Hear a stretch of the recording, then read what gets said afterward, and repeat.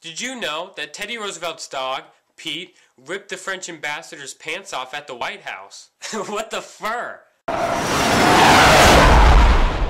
So after last week's deep 9/11 video, I decided to make this week's video a little more cute.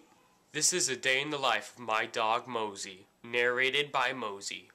So first things first, I wake up and I run off my bed. And usually when I'm done with that, I'm really hungry. And my owner is really lazy, so he doesn't throw out the leftovers from his breakfast.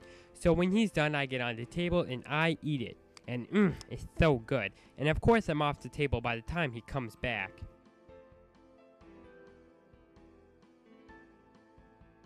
Then I go outside looking for ladies. I prefer pink poodles, but that's because their butt smells really good. But I can never find any, so I just simply go back into my house. Then I eat, play the piano, pee, and sleep. And then at 6:32 every night I go on a date with my girlfriend in my owner's bed. Then after that, I go eat again. And then I go pee again. And then I get a nice belly rub. And then it's time to go sweepies. Or so my owner thinks. Every single night at 11:55 p.m. my owner falls asleep. And then, it's my time to party.